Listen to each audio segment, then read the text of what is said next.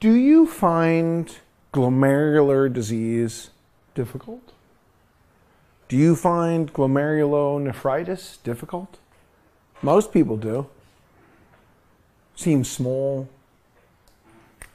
tiny. But glomerulonephritis follows these principles.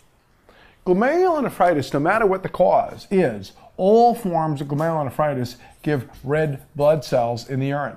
All forms of glomerulonephritis give red blood cell casts in the urine. All forms of glomerulonephritis gives you protein in the urine. All forms of glomerulonephritis, if it becomes really severe, can cause nephrotic syndrome. All forms of glomerulonephritis are most accurately diagnosed by biopsy. In other words, ultimately, if you don't get the diagnosis another way, you diagnose it with biopsy. That seems kind of easy, don't you think? Should start out with that. What do they all have in common? What do they all have in common? In other words, if you have a person and they got, periorbital edema. Well, periorbital edema, there's nothing really specific about periorbital edema. But then they put in the question 2 weeks, 1 to 2 weeks post throat infection. Oh, now you want me to know the answer, don't you? Because you just told me something. Because if you want me to know the answer, you have to be told something. It's not like our relationships where people ask you how you're doing and you go, I'm fine, I'm fine, I'm fine, I'm fine, I'm fine. Oh, I know that kind of fine. That's the kind of fine where you're going to kill me. Yes. See, the boards are not like that. Your test is not like that. If they want you to know that it is post-infectious glomerulonephritis, if they want you to know that it's post-streptococcal glomerulonephritis, they have to tell you something. They have to tell you that there's an anti-streptolysin O, an anti-DNase, an anti-hyaluronidase, periorbital edema, 2 weeks post-throat infection. Because just saying hypertension and edema is not enough, because this is the nephrology section, and everything in the nephrology section causes hypertension and edema. Everything in the nephrology section causes hypertension and edema. So that will not give you the answer. If they want you to know the answer, they have to tell you something. Well, Conrad, fishy. You said that the most accurate test for everything glomerular is a biopsy, but nobody biopsies post-streptococcal. Well, there's the difference between the question that says, what would you do, and what is the most accurate? What would you do in this patient? I wouldn't biopsy. What is the most accurate? A biopsy. What would you do? I'm not doing a biopsy. What is the most accurate? Not a biopsy. So there's a huge difference now, isn't there? Yes, there is. There's a huge difference. What would I do? I don't biopsy because I have these other nice blood tests that give me the diagnosis. You see, it's kind of like a person who has, let's see, what if I told you that they had GI problems, joint pain, skin, purple ass child, GI, joint, skin and renal, GI, joint, skin and renal, GI, joint, skin and renal, GI, joint, skin and renal. What if I tell you that? Then you know, that's how you know it's Henoch-Schönlein purpura. So I don't have to biopsy Henoch-Schönlein purpura because I have unique physical finding pattern, abdominal pain, GI bleeding, joint pain, and purpuric raised palpable purpuric skin lesions, a mabute. Look for a kid with a purple ass. I have a unique pattern. Also, since there's no specific therapy and it resolves spontaneously, why am I going to biopsy little Johnny for a disorder that's going to get better in 98% of patients? And the answer is only if the diagnosis is not clear. So post-streptococcal glomerulonephritis and Henoch-Schönlein purpura have something in common. What is the most accurate test? Biopsy. What would I do? No biopsy. One, because I have blood tests, ASLO, anti-DNase, anti-hyaluronidase. The other, because I have a relatively unique symptom pattern. And the most important thing is because these both resolve on their own in almost every patient. Now, I could ask you hypothetically, I say, could they cause nephrotic syndrome? Yes, they could cause nephrotic syndrome. So 2% and 1% can go on to nephrotic? Yes, 1% can go on to nephrotic, 2% go on to nephrotic. But that's different than saying the expected outcome is resolution. Why biopsy people if they're going to resolve? So what we do for post-streptococcal is we can use diuretics for the hypertension and edema, and antibiotics. And there's the paradox of saying what works? Nothing works. It gets better on its own. What do? We give antibiotics. What does it do? Nothing. Henox-online purpura gets better on its own. What do? Nothing. Oh, what happens when it says it progresses and the renal failure gets worse? It's progressing and the renal failure is worse. What do? And then the answer becomes ACE inhibitors and steroids because we don't know what else to do, so we try something. We don't know what else to do, so we try. Clear? Unique pattern, no treatment, no biopsy. Progresses, ACE inhibitors and steroids. Most common wrong answer, saying an IgA level. IgA levels don't help. Speaking of IgA, what about IgA nephropathy? IgA nephropathy, also known as Berger's disease, or Berger's disease, Berger. Well, IgA nephropathy used to be called recurrent benign hematuria. It used to be called benign recurrent hematuria. But it's not so benign, is it, when 1/3 of patients end up on dialysis? That's not too benign. Can't call it benign recurrent hematuria. So IgA nephropathy has to be biopsied. You gotta biopsy it. You have to biopsy it because of two reasons. Number one, there is no blood tests. There's no blood test. There's no blood test for it, and IgA levels don't help. Number two, there is zero physical findings that will tell you that you have IgA nephropathy. Zero. Number three, it's serious. It's not some benign, self-limited, self-resolving thing. You're going to end up on dialysis in 1/3 of patients. It's got no blood test. There's no physical findings. Oh, post-streptococcal, I got blood tests. DNase, hyaluronidase, anti-streptolysin. I made my diagnosis. Henox-online purpura, I got physical findings that can tell me. And the other one is, you're going to be on dialysis 1/3 of the time. IgA nephropathy. So there is, again, no paradox. There's a paradox, no treatment that reverses it. Yet, if it as it continues to progress, we use ACE inhibitors and steroids and fish oil, and it gives us something to do while we watch it. Okay, it gives us something to do while we watch it progress. What reverses it? Nothing. And the last thing, if they want you to know the answer, there's only one thing in the history where they may tell you that it's at the same time as a viral upper respiratory infections. As a viral upper respiratory, it may be within 1 or 2 days, same time. Post-streptococcal is post-infection, 1 or 2 weeks. Post-infection, 1 or 2 weeks. And IgA is at the same time as a viral upper respiratory infection. Now, all forms of vasculitis, like Churg-Strauss syndrome. Churg-Strauss syndrome is a vasculitis. Allergic angiitis. Wegener's granulomatosis. Wegener's granulomatosis, Churg-Strauss syndrome, microscopic polyangiitis, polyarteritis nodosa, all forms of vasculitis. All forms of vasculitis.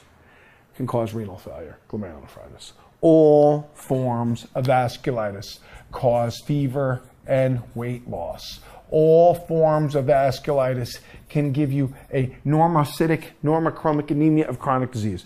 All forms of vasculitis. I break down my blood vessels and I have GI bleeding. I break down my blood vessels in my brain and I have stroke into my brain. I have stroke into my brain and GI, and I have skin lesions because I have blood vessels that are damaged in my skin. Petechiae purpura. And what's the difference between a petechias and a purpura? Size. Right now I'm just a little petechia, but someday I'll grow up and be a big purpura. Skin, eye problems, iritis, uveitis, because most of the blood vessels in the eye come right out into the iris, the uveal tract. Now, vasculitis is so hard and so difficult that we're here, but here and in the rheumatology section, but they follow principles. Blood vessels cause joint pain, inflammation, burst and damage my brain, my GI tract, my skin, my bowels, my kidneys. So what's different? They all cause mononeuritis multiplex because it damages the vasonervorum. The vasonervorum. The blood vessels around the nerves. The vasonervorum. But what's different about these? Churg-Strauss is the only one that gives eosinophils and asthma because it's allergic angiitis. Wegener's granulomatosis gives upper respiratory findings. Sinusitis, otitis, sinusitis and otitis. Polyarteritis nodosa tends to skip the lung and also is most frequently inside the GI tract and is the one that's most frequently associated with hepatitis B and C. What's different and unique? What's different and unique?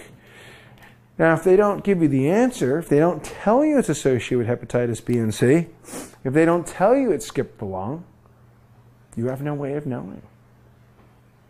Because all these vasculitides, all of these vasculitides, all have a very similar presentation. I'm tired, I'm inflamed, I've got anemia of chronic disease, I've got joint pain from my chronic inflammation, I've got eye problems like iritis and uveitis, I've got mononeuritis multiplex. What's different? Another little thing of what's different. Oh, P-ANCA, also known as anti-myeloperoxidase. P-ANCA and anti-myeloperoxidase. C-ANCA for Wegener's granulomatosis, also known as antiproteinase 3. No blood test really is good for polyarteritis nodosa. Ultimately, the most accurate test for all of them is a biopsy. And the good news is all of them get treated with the same thing. Steroids and cyclophosphamide. So steroids and cyclophosphamide. Steroids and cyclophosphamide. Okay? Ultimately, they get the same treatment. So I have a couple little things extra for you here. For polyarteritis nodosa, since we really don't like biopsying kidneys, there's something that you can do to make the diagnosis of polyarteritis nodosa less invasively. Because it involves the GI tract and abdominal pain and GI bleeding so much, you can do a GI angiogram. Do a mesenteric angiogram. Mesenteric gastrointestinal vessels angiogram. And that GI mesenteric vessel angiogram can help spare you the kidney biopsy. Just having hepatitis B and C is not enough because lots of people have hepatitis B and C. Second, you could, instead of having to biopsy the kidney, you can biopsy the sural nerve. Where is your sural nerve? You ever wondered? Where is it? You know, most people don't know where it is. Where is your sural nerve? Well, I'm going to tell you that if you knew where it was, we wouldn't let you biopsy it because you'd need it. Your sural nerve is down below in your leg by your gastrocnemius. Most people don't know. 8 out of 10 medical students don't know what the sural nerve is because it's not essential. You can give it up, the sural nerve. Now, if you knew where it was, like if I said to you, we're going to biopsy your penis, or we're going to biopsy your eyeball, you'd be like, no, you're not. I know what that is. We can biopsy it because we don't need it. Where is it? I don't know. Let's get rid of it. You don't need it. They all get steroids and cyclophosphamide. Oh, let's get one that you're going to always get right. Congenital eye and ear. Congenital eye, ear, collagen. Congenital eye, ear, collagen. This is one of the most frequently correctly answered questions. Congenital eye, ear, collagen. Eye, displaced lens. Ear, sensory neural hearing loss. Eye, ear, collagen. Eye, ear, congenital eye, ear, collagen. Alports. You think the whole world was filled with Alports. That's one of the most frequently correctly answered questions. People seem to all know this. What's 2 plus 2? What's Alport syndrome? It's a congenital disorder of type 4 collagen, leading to displacements of the lens of the eye, as well as sensory neural hearing loss and congenital families, and there's no treatment.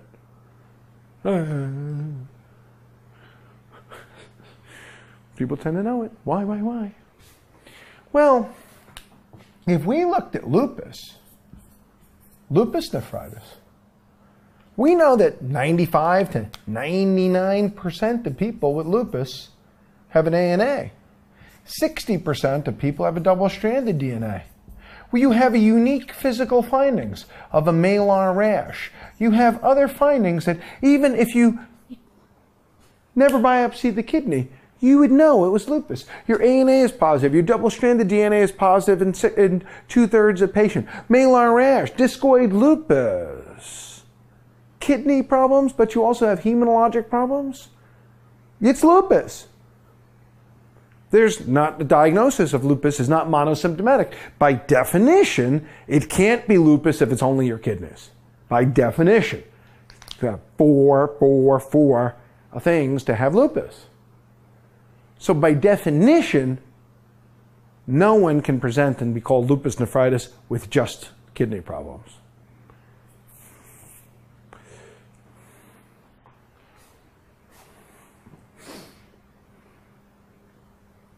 So why do you have to biopsy everybody? So you have to biopsy everybody. Well, I don't understand. Kidney biopsy. We don't like kidney biopsies. You can't tamponade a kidney biopsy. If you bleed, you can't press on it. I could cut your aorta, and if I can put a finger on it, I can save you. I can cut your carotid, and if we can compress it, we can save you. But you can't compress things that are underneath your ribs, that are retroperitoneal structures. How are you going to compress it? People bleed from kidney biopsies. You have to biopsy the kidney because in lupus nephritis, that's the only way you can know. Can you be treated with steroids alone? Do you need to have cyclophosphamide? Do you need to have cyclophosphamide? Do you need both? No one is going to get cyclophosphamide, which is an alkylating agent, which is chemotherapy. No one is going to get cyclophosphamide, which is chemotherapy, without a kidney biopsy, without a tissue diagnosis. No one is going to get chemotherapy without a tissue diagnosis. And even though this is chemotherapy, it's also immunosuppressive. That's why you have to have a biopsy. You're not biopsying to tell me whether you have lupus nephritis. You're biopsying it to tell me the severity. That's why you're biopsying it. To tell. Response to therapy. Now, let's see. 1, 2, 3, 4, 5, 6, 7, 8. Well, the only other one left, hemolytic uremic syndrome and TTP. Hemolytic uremic syndrome and TTP, all low platelets. But here's the two questions. No matter how low the platelets are in hemolytic uremic syndrome and TTP, never answer giving platelets. Next is that even though you have the renal function and the low platelets, the closest thing you get to a specific test is the microangiopathic hemolytic anemia fragmented cells. There is a test for TTP. This is hard now, a decreased level of ADAMPS13. ADAMPS13 is the missing enzyme in TTP. That's the stuff that breaks down von Willebrand's factor, ADAMPS13. When you're missing ADAMPS13, the platelets clump out, they crunch up your platelets, crunch up your red cells. The platelets clump out, it destroys your red cells. The platelets clump out, destroys your red cells. No matter how low the platelets are, don't say give platelets. Say give plasmapheresis.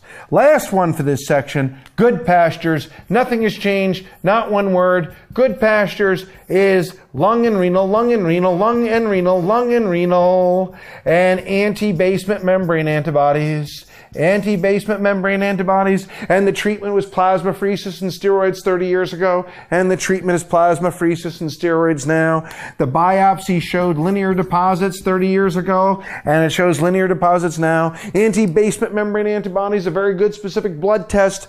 Plasmapheresis and steroids, look for linear deposits. Good pastures, lung and renal, basement membrane antibodies, and it's easy, and you have survived glomerular disease. You have survived. Do you notice which of these gives you eosinophils?